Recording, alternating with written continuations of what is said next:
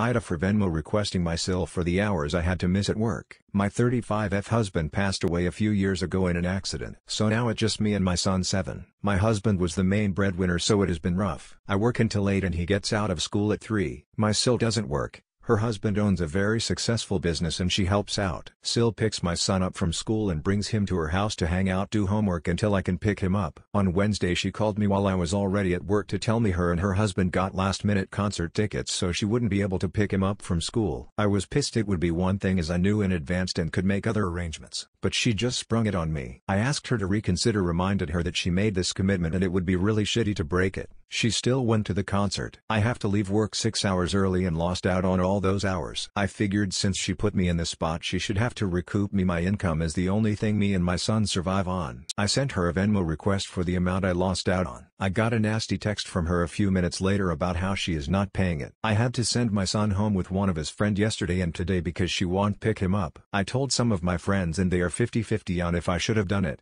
but I need that income and he made a commitment to me and my son. I think that is more important than going to a concert to get drunk.